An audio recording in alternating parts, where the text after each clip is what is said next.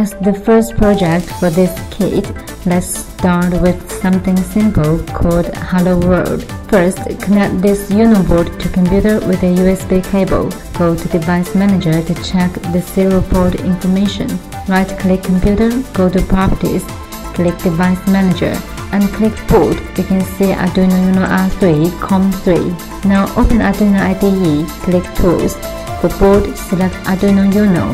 For board, select COM3. The same with settings in Device Manager. Then directly copy the program from the supporting file. Paste the program here. Click Verify to check compiling mistakes.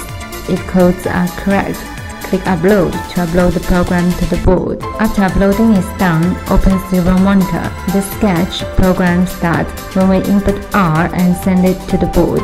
The monitor will display Hello World, and the onboard pin 13 LED will blink.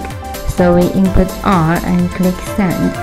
You will see the monitor displays Hello World, and the LED will blink every time it receives an R. Test is now complete. Thank you.